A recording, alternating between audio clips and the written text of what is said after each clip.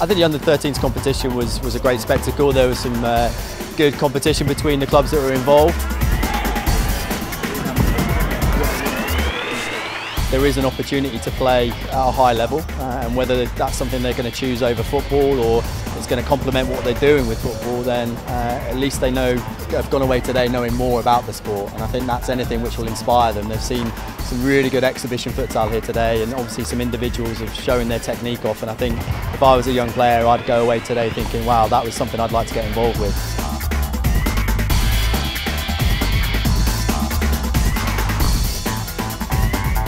I thought the final was a really good occasion.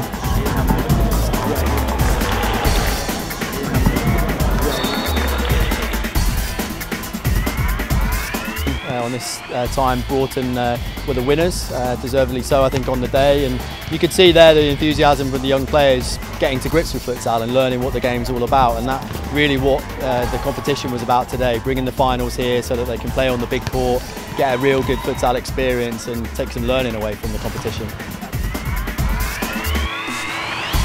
And obviously with the young kids involved here, an opportunity for them to find out a lot more about this game, which is obviously growing and growing, and their interest in the game is hopefully something which will mean that futsal's got a good future in Manchester.